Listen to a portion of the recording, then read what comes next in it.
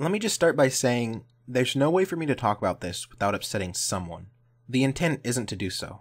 Today, I'm going to talk about Otherkin. From the time I can recall my first memories, I always felt like I was different from most people. I've always had a hard time mainly with communicating my emotions and understanding people's idiosyncrasies. I've always felt like there's something about people that I just couldn't grasp. It's the way that they can talk to each other without really talking and seemingly understand each other. It's the way that everyone else seemed to follow a certain beat with their actions and their words, and I always just felt offbeat, like I was in the way. And I was powerless to do anything about it. I always liked to roleplay, usually online. I would take part in online Dungeons & Dragons campaigns. I remember I was part of a Pokemon roleplay site, where it was structured like a game. And when I was about 14 and on one of these sites, I came across a group of roleplayers who would roleplay as dragons and wolves and other animals, and they called themselves Otherkin. I came to learn that they roleplayed as these animals because they felt a connection to them. And while the specifics differed from person to person, most of them held the belief that they were somehow the reincarnation of an animal or mythical creature. How can you be the reincarnation of a mythical creature? Well, no one really knew for sure, but there were various theories. Maybe dragons and griffins existed on another planet. Maybe these creatures really did exist on Earth, but we just weren't aware of it. Maybe there's a spiritual realm that exists parallel to our realm, and they simply crossed over. The bottom line is, Otherkin believed that they weren't human.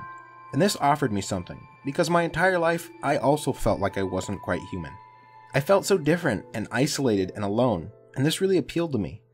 People had always told me that I was just socially awkward, but Otherkin turned this disability into a strength. Instead of my social anxiety being a weakness, it was instead just something different about me.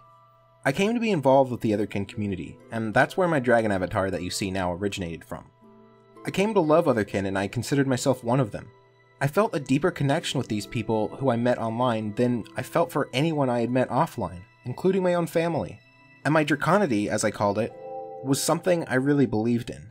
To Otherkin, dreams often were seen as extremely important. People would say that they got their character design from how they looked in a dream. Or they would say that dreams they had were memories of their past lives.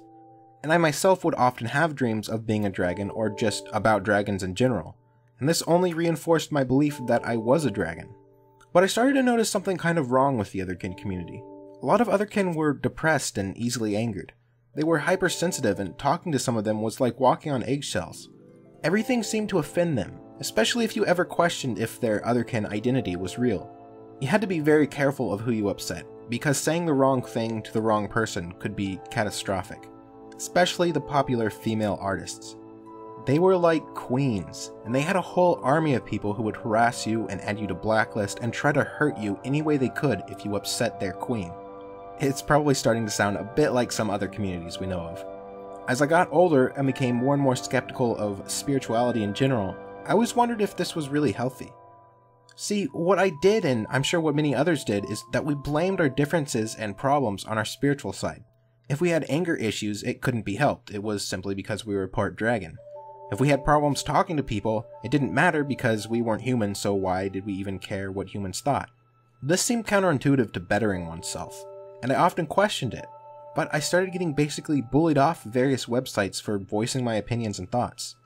And that's when I began to realize that while Otherkin didn't want to admit it, their beliefs were basically a religion. But it was an odd religion. There wasn't a code of conduct, there wasn't a heaven or hell, there wasn't an all-powerful being that they worshipped. But there was definitely an in-group, and you were part of that group based on faith in something spiritual. I have a hard time believing in anything spiritual or religious now, so I can't call myself Otherkin anymore. It's kind of funny because Otherkin led me to furries, and now I find a home with them. Furries still roleplay and generally seem to understand that same sort of social anxiety that I have. Something that people might not realize is that, while there is overlap with the groups, furries and Otherkin don't always get along. Furries are generally really accepting of anyone who wants to join their community, but I think that Otherkin are just a little bit too intense sometimes. I also find that many furries are atheist and will question spiritual beliefs, while Otherkin are spiritual, and this creates a divide between the two communities. It's become sort of popular to call Otherkin crazy online, and I wanted to say that, while I don't identify as Otherkin anymore, I don't really think of Otherkin as crazy. I understand the reason why they believe the things they do. Really, they're just people with spiritual beliefs. If you aren't going to call a Buddhist crazy, then you can't really call Otherkin crazy. You can certainly call individuals crazy for doing crazy things, but you shouldn't judge a community based on those few people. I hope that this has allowed people to maybe have a better understanding of Otherkin, and at the same time, I hope I haven't upset any of my Otherkin viewers. So tell me what you think in the comments. Anyway, I'm Kothorix, and you have a wonderful day. So today's subscriber shoutout goes to Zulala, who does some really good tutorials, especially on how to make things like realistic looking tails and ears. So go check her out if you're interested.